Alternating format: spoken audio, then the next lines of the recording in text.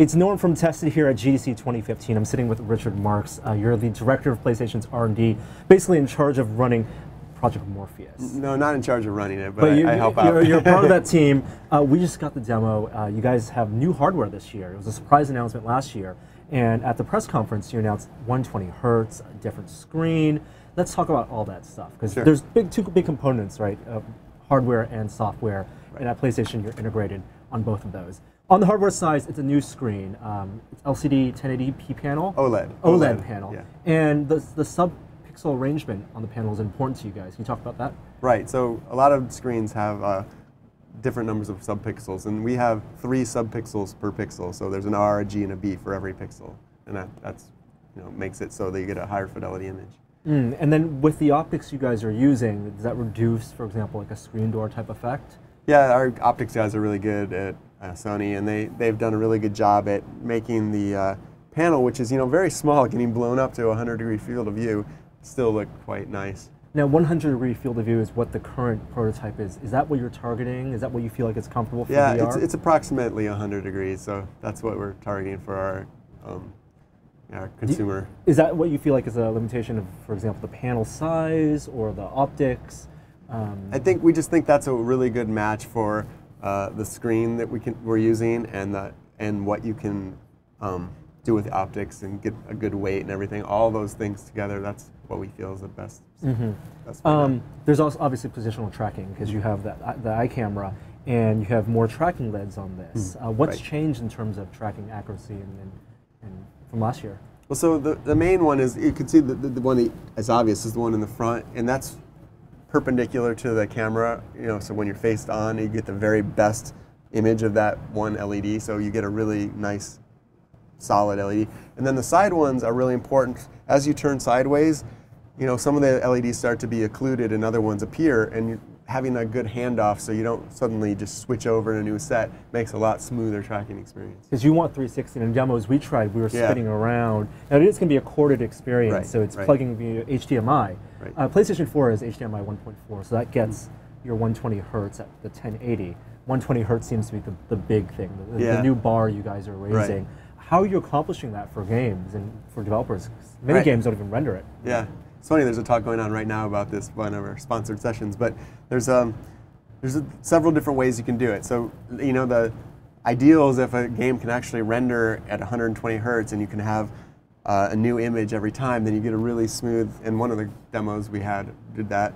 But if your game, say, is at 60 frames per second, then we use something called reprojection in the system software that will take your image and then it'll sample the sensors again and then move your image and kind of fill in the between frame between this frame and the next 60 hertz frame to make a 120 hertz output. And so that gives a more smooth experience based on the sensor data. It's not exactly the same frame. It's not exactly. It's been adjusted. Conceptually, you could think of it shifting based on your head motion, but actually, it's more than a shift. It's a full rotation. So kind of a warping. Yeah. Do you know if that's orientation, or is that taking position as well? It's orientation by the standard way the system software works. Okay, and you're obviously sampling at much higher frequency. Right. For your motion sensing. Right. Now, for games that run at 60 hertz, for example, the 60 hertz is the only time you can double that? If games run at 30 frames per second, can that still be doubled? Yeah, we're really encouraging that. We haven't set any hard, limits yet, but we're really encouraging 60 hertz for these experiences. Do you feel that's going to change how developers develop their games, or? I don't think so. I think a lot of developers understand this when they've been making things for VR, that the experience is a lot better when you have at least 60 frames per second output. So you imagine developers making games specifically for VR, we think that's the best experience, and some people are, maybe will make their game and have a VR component on the disc or something like that, and or maybe, they'll take their world that they've already been using for one kind of traditional game, and they'll bring that world and create a VR experience in that world. Something I thought you guys did well was also display the image on the TV, unwarped. Now, is that being rendered twice, or how? It seems like a lot of rendering if you're doing a split image here with the 3D and then also on the screen. No, what we have as part of the system is we call it the PU, and it's a box that takes the output from the PlayStation 4 and it splits it. It splits it into something for the headset and then something for the television. And it does this conversion of the 120 hertz output of PS4 down to something that a TV can display. And it does, the warp, dewarp. But it would need to be the same image, right? So no asynchronous style. Yeah, that's what that lets you, the people in the room that are there, see what you're seeing, the person inside is seeing, so you can kind of share the experience that way. Wow. What's next for, at this state of the prototype, what are the things you want, the next milestones you want to hit? Well, this is pretty much, what we think we're going to go with. The kind of core of the system is what we've shown. There's still a few minor tweaks that we're working on, and we have to go through the mass production process, so that thing, but it's on a real kind of product kind of path now. It seems like a really great system, and we'll see more games, hopefully at E3, and you guys announce release next year, before Q2. Yeah, what we're showing here, experience-wise, is more of something that shows off the system and shows different aspects of VR. So you have kind of like the Heist demo where it's very interactive with a character at first, and then a lot of environmental interaction, and then we had kind of the controller was that true 120 hertz demo I was talking about, and that shows the controller rendered in VR. So you look down, and when you push a button, you see it being pressed on the controller.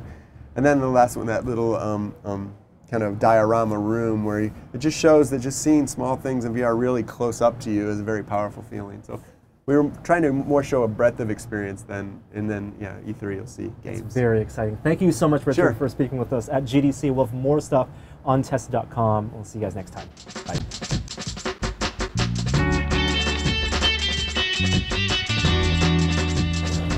Oh my God, I think pretty good. Sony Morpheus, much better this year than last year. I mean, last year was good. Last year was a good experience. E3 last year was a good experience. I feel like that the London Heist demo is a real fulfillment of the promise of storytelling in VR. So we did 3 demos total, and let's explain what each of the demos, what they showed. Yeah. So the first demo that both you and I tried was the London Heist. Now, remember, Sony Morpheus last year was the first VR experience where we, remember the submarine, the diving one, we were standing, we could look at our feet. This one we did sitting and standing with Move controllers. Now the first half of the demo we were sitting, and it was more about like spatial audio, where cues, video guy looking to the right, we would actually follow him to look at the door, the ceiling would shake, and then picking up the cell phone. But at the same time, they were using that to do some real storytelling. The guy said, hey, you dare look me in the eye? When you looked at him, when you looked at his face, there was threatening gestures. You moved back, the camera moved back. Clearly, they were taking advantage of the chair sitting, and like you said, the spatial audio was really good. That part was very effective just by itself. And then, well, he handed you the cell phone. Right, you pick up the cell phone. Now, did you know that when you pick the cell phone, I picked it up with one hand, I put it to my ear, which you can hear it then, and then I transfer it to my other ear. Did you do that? But did you switch hands? So the way the Move controllers work is pulling the trigger basically let you grip. So very rudimentary hand controls. But you would grab the cell phone from the other character, hold it up to your ear. Did the sound move? Sound moved. Yeah, totally that's moved. awesome. It was like I was holding a cell phone, with the Move controller. And then the second half of that demo. One other thing is it looked like they had a headphone jack on the actual Morpheus now, rather than having to have 2 cables running.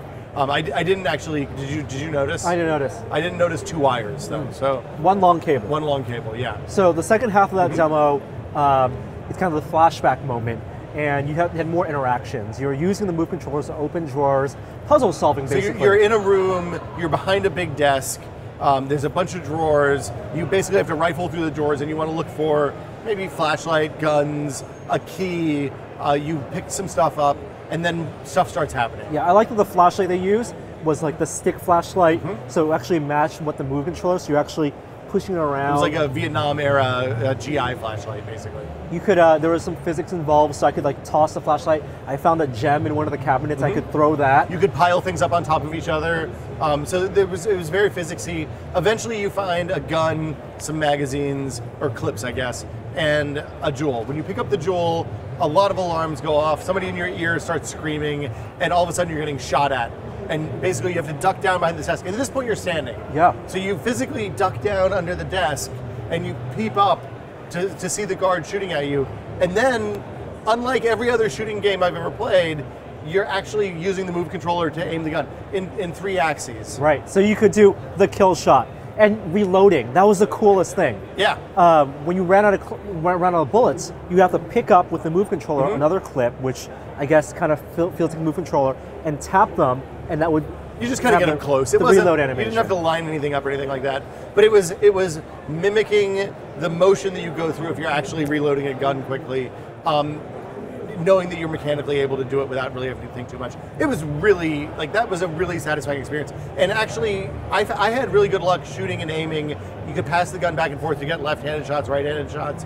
Like, that was an incredibly satisfying experience. I would like to go play more right now. Right, it's like one of those things where you don't realize aiming a gun wildly is not a great thing. I mean, there's a lot of assistance when you play with a gamepad, and a mouse is precision accurate, but without any cursor, without any crosshair system, you have to look down the sight or fire a few shots. But I was actually looking down the sight and had really good luck with that. Like, I was able to pick off guys from across the room. Now, from actual the encounter standpoint, it's just your standard, duck hunt style dude hunting Mount Table. Exactly.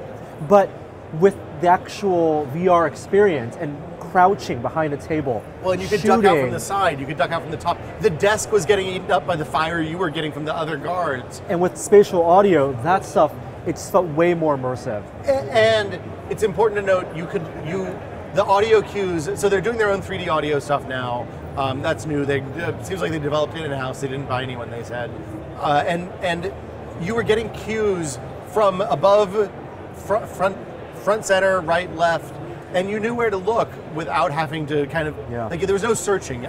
My brain knew because my ears knew. Now, the games will have to be designed so that you're not encouraged to move too wildly in that space. I hit up against the wall at the end, literally backed up against the wall. And you talk about, maybe it's interesting because you have a camera at you. If they did some type of structural, like, room there's no mapping, reason. Yeah, there's no reason they can't map the room. Right. So when you reach the boundaries, they can show you an outline of what they think your room is, so you know you're getting close. Or just nudge you, give you a little software nudge to step forward. Interesting things to note. This was a 60 hertz game that I can't remember what the word they use. They have a term. They double the frame rate to 100. Projection. Well, it's not. It's basically warping, which is what Oculus calls it, the asynchronous time warp. But the warping here isn't positional; it's just orientation. Basically, they're taking the frame that's getting rendered, and then with a separate system, taking into account the head orientation movement at the end of the render, and then adding another frame. So, how did you think this game looked? Like, I'm really curious about the PlayStation 4's ability to render anything that's even remotely looks like a current generation game at 120 frames per second.